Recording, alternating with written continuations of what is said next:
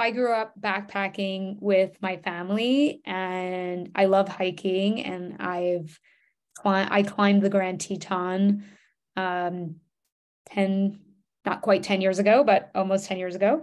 And actually this summer, I think it will be 10 years ago. Anyway, that's scary. But my sister and brother-in-law worked search and rescue in Yosemite for 5 years. And they went away for many years, but they now actually live in Mammoth, California, which is just outside the park. And so, I had heard their stories for years and years of the things they had encountered while they were there. And I think just being back in that environment, when they moved back there, and I'd spent time there, and then the Gabby Petito disappearance happened, and that took place in Grand Teton, where I've also spent a bunch of time. But I think that was just sort of the fuse that lit the match of this particular story. And so it's not Gabby's story, but I like to say it's sort of what I wish had happened to Gabby, maybe, because that's such a tragedy. But I think there's something about being in an environment where it's your job to save other people that just heightens the stakes right away. And it is such an evocative place. It's really extraordinary how different the different parts of the park are as well. It's a huge, huge park. And the part where the park is set in Tuolumne is very different from the valley floor. But I think, it's just a great setting, I think. And I did watch like every climbing. I'm not a climber.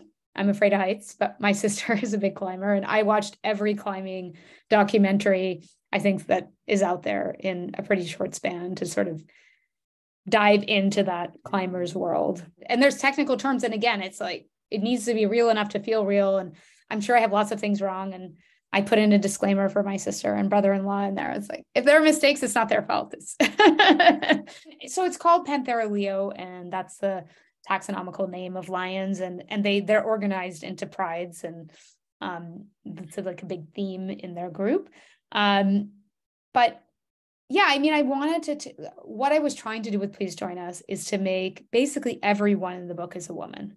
There are a few men, but they're really side characters. And I wanted the hero to be a woman, the villains to be women, the people in between. And the men in the book are relegated to the characters that women often play in those types of stories. And that was deliberate. And so I think it's, people have all these expectations or tropes around women being competitive against one another in the workplace. I think a lot of that actually comes from inherent misogyny, because if you're the only woman in a room and another woman walks in, is she coming to take my place? Whereas men don't feel that way because they're used to having all the spots, So, but I think here it was fun to explore what would happen if women were in all the spots, basically. And what starts out as something, I think they think they're being altruistic, but as these groups often do, it's my second cult book. It's this, told from a different perspective. That, the problem with cults is that they become very self-referential and exclusionary, and they think that they have like the answer to how things should be, and are operating outside of the normal rules. And so, it's always fun to write that sort of stuff too, right? Like, what could we do if we just didn't care about whether we were going to get caught or not? The 3-book funny mystery series. The first book is called Every Time I Go on Vacation, Someone Dies.